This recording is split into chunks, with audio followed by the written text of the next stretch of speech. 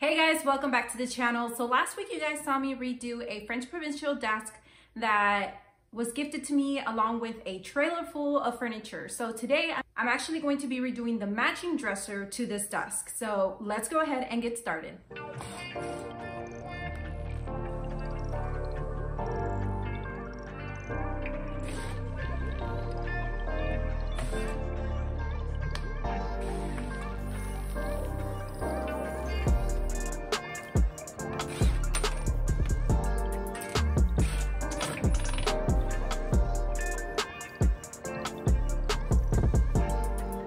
I was about to take all of these handles off, and it looks like, I'll show you guys a little bit closer. These are, I'm assuming, glued on there because they're not coming out and there's no screws on the inside of them. So I'm gonna have to try to see if I can pry them out or have to leave them on there. Ideally, I would hate to leave them on here because I don't want to have to paint around them. So I guess let's investigate a little further.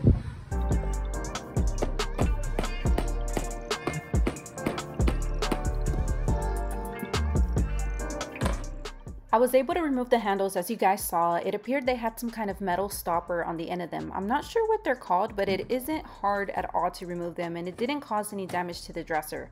This was my first time dealing with something like this, so hopefully if you haven't either and you come across handles like these, it can help you to remove these. Just don't drop them on the floor like I did.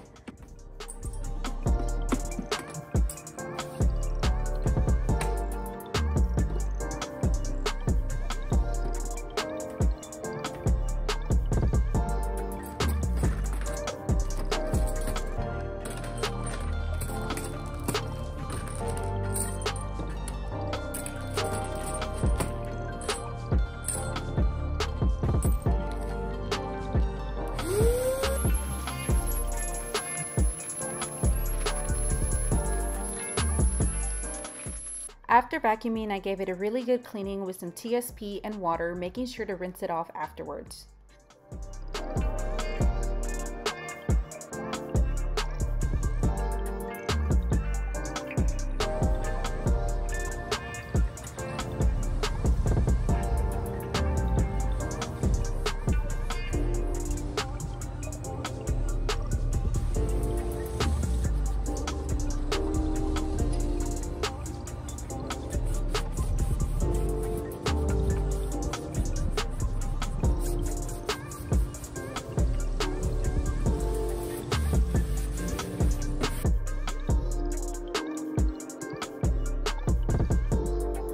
Okay, so I wanted to show you guys, this bottom part here is loose. I'm gonna have to reattach it so that it doesn't do this and it doesn't fall from the bottom here. So I'm gonna flip it upside down and see what we can do. Probably some staples should do the trick, so we'll see.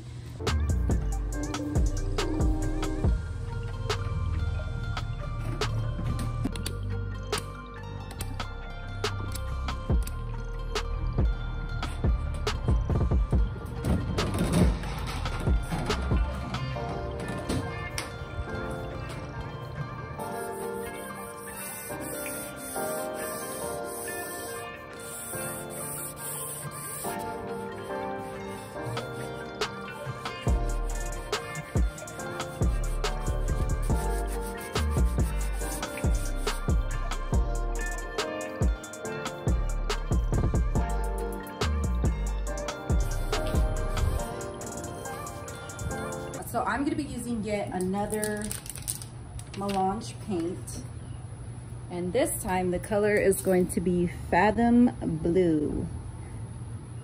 Super excited to use this color because I don't think I've done any blue on my channel before, so that's fun. Maybe a little exciting for you guys too, because that way you get to see something a little bit more different. I am going to wet my brush to begin with, just to moisten it. Make it a little bit more flexible.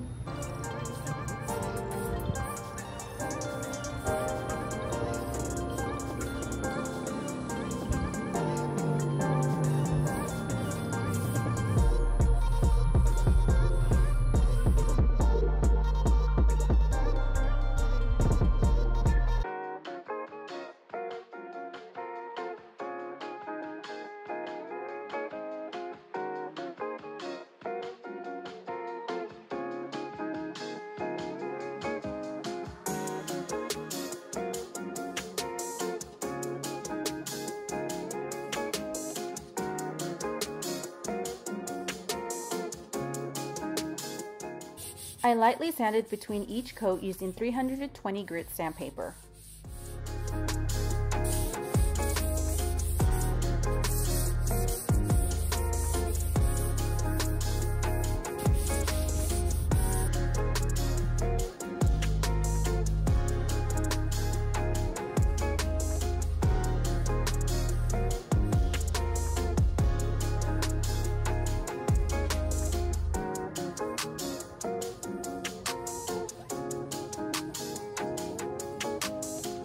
All right, guys, so we are 3 coats into all of the drawers, and the dresser. So we are completely done with painting. Now I'm gonna go ahead and top coat everything. And I'm just gonna be using the one that I always use, the Varathane Ultimate Polyurethane. And it's a water-based polyurethane. And I'm gonna do 2 generous coats of this. I'm using it in a satin finish. I know you guys have seen this done before plenty of times by other furniture artists, where they will take some of their paint, mix it in with their polyurethane to tint it, so that way it doesn't alter the color of your piece. I know that sometimes it definitely can alter the color. I usually don't mind too much, as long as it's not too obvious. And I'm just gonna use a teeny tiny bit. You saw how much I put in there. It wasn't very much. But yeah, I usually almost never do this. The few times that I do, it's usually because I'm working with a really dark color like this blue, and I don't want the color to be altered. I want it to stay as true to the color as possible. So I'm gonna put my respirator on, and we're gonna start top coating.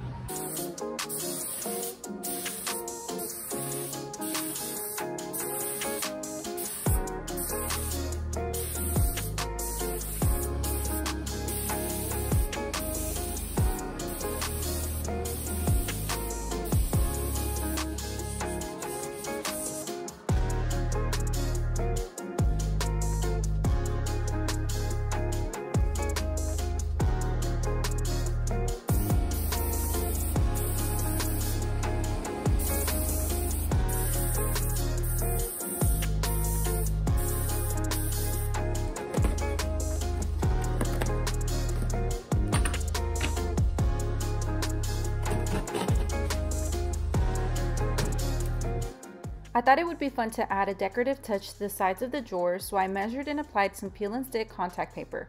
I didn't apply any additional adhesive in case the person who purchases it decides to change it later on and won't have a hard time removing it.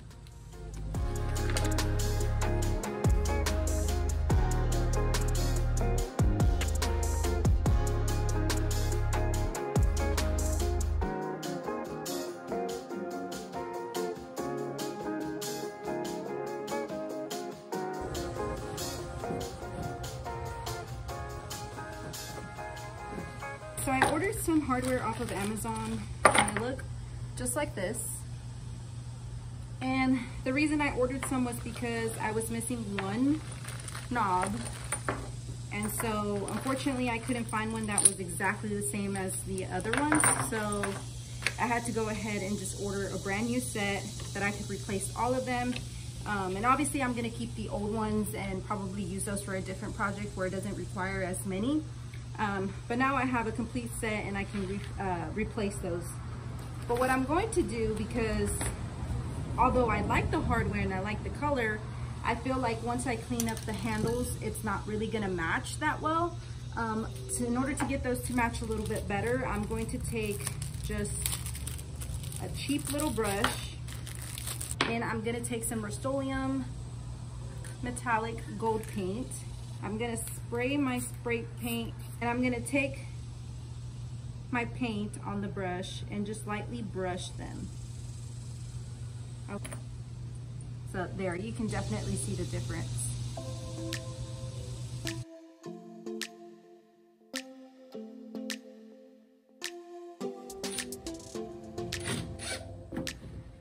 The drawers that needed longer screws to put the hardware, I like to add a nut to make it fit.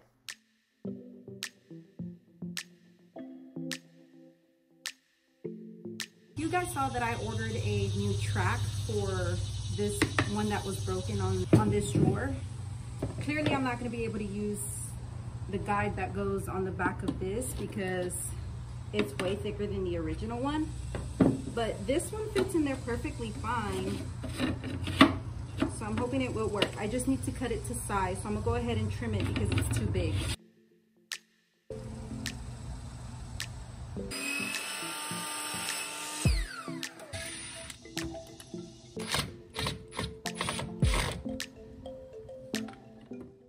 I made sure to drill a pilot hole before securing it down with my screw.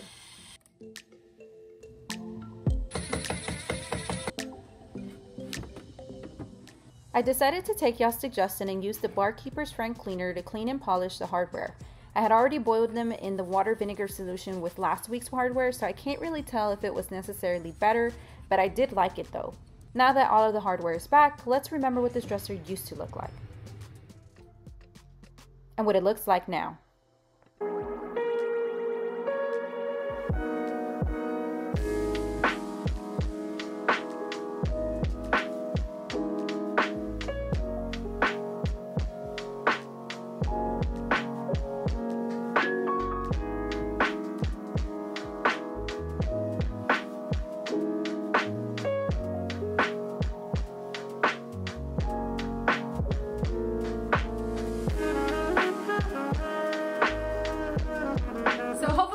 Enjoyed today's video. I think I made a good choice with the color that I went with for the dresser, and also in separating the two pieces and selling them separately. For those of you who are interested, I did spend about $60 in materials, and I will be listing it starting at $375 on Facebook Marketplace as always. All of the materials used in today's video will be in the description for you guys in accessible links. Don't forget to hit the subscribe button before you leave, and don't forget to turn on the post notification bell so you get notified every time I upload so you don't miss any future videos. You guys stay safe, be kind, and I'll see y'all next week. Bye.